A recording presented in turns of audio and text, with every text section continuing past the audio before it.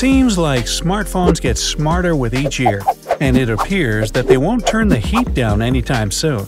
But this heating can become quite literal if you're not careful enough with your device of choice. If your phone overheats regularly, this video is what you've been looking for. The last decades were a wondrous time. We went from brick cell phones that barely fit into our pockets to tiny devices everyone was always losing in their bags and purses. And then back to giant cell phones eventually, but with several huge differences. They're smart now. Sometimes it may seem like they're smarter than their users. With their ability to find any information in the blink of an eye, run complex professional programs, and even keep a compelling conversation, it's easy to mistake their processing power with real intelligence. And it's even easier to get used to the level of comfort and convenience that they provide to us. But with great power comes inevitable problems.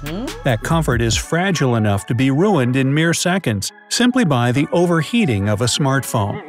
If you've had a problem like this one, the first thing you should think about is what's considered overheating in different environments. In relatively hot weather, and even with some air conditioning, your phone can heat up to 110 degrees Fahrenheit with no issue at all. That wouldn't be a huge problem, so don't panic and rush to the tech store immediately. Most of the time, if a real problem occurs, your smartphone will display a warning message about overheating, since it can measure its own temperature via sensors. To get all the information about the precise temperature from your phone, of course, there's an app for that. In fact, there are quite a few. They won't take much space and they'll give you all the information you need. If the problem is real, and your smartphone truly overheats, the cause may vary. Overheating is generally triggered by electricity that's running through your smartphone when it processes something. The harder the process, the more electricity it needs, and the more heat it'll generate. The most common cause of pocket devices heating up is when they run games. Your Collect 3 or Runner marathon may be the root of the problems with your phone. Modern mobile games are barely distinctive from slightly older games for computers and laptops. And now, compare the size of a smartphone and an old PC. Yeah, the hardware in your device is that much more modern and capable in that compact size. But the size also limits the venting of the processor, and that'll make it heat up after just a half hour of continuous playing. What about you? What's your favorite game that keeps you from giving your phone a break to cool down? Let me know in the comments. Other extremely demanding processes for your smartphone are streaming and video capturing in general. Just 20 minutes of streaming will cause your phone to heat up, and if you're not in a cool environment, that'll be a problem. This only gets worse if you keep your smartphone charging in the process. The thing is, it's not only processors that heat your device up. A battery does too, since it's the one and only source of electricity in a smartphone. Not overcharging the battery is a rule of thumb for any device. Always keep it at about 80 to 90% charged, and it'll stay in good shape longer. If you leave your phone plugged in excessively, you're asking for trouble.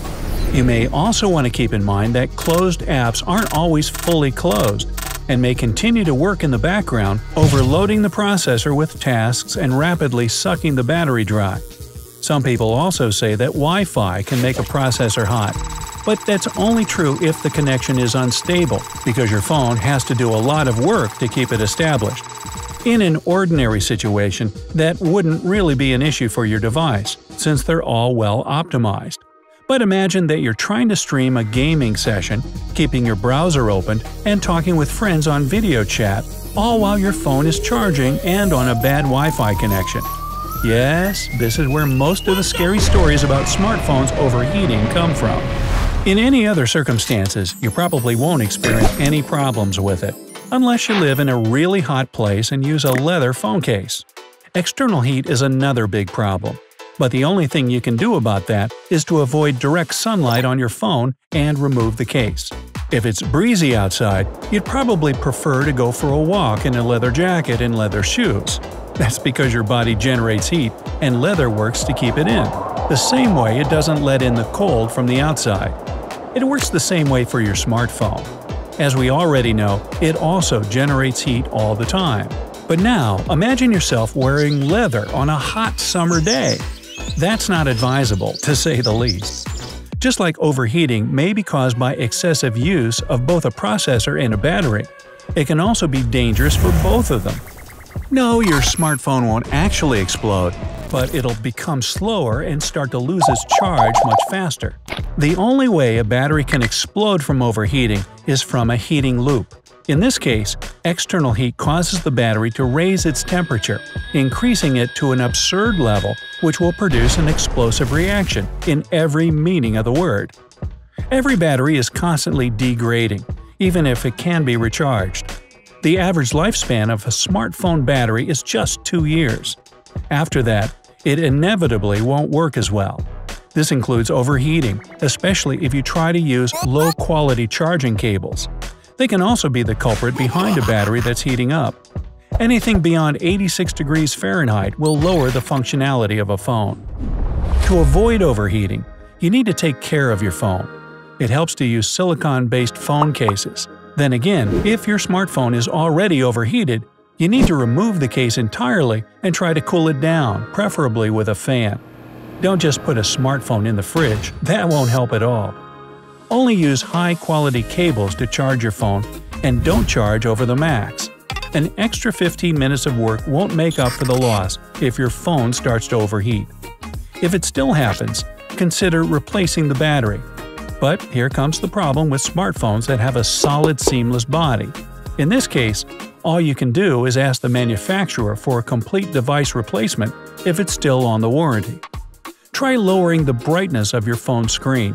It'll not only prevent overheating, but it will also be a good way to preserve your battery's life. You may even win back those 15 minutes you lost when you didn't charge your device to 100%. You can also close all those background apps that are continuously working and loading up the processor. If you don't need Wi-Fi or Bluetooth, or the connection leaves you wishing for more, turn them off.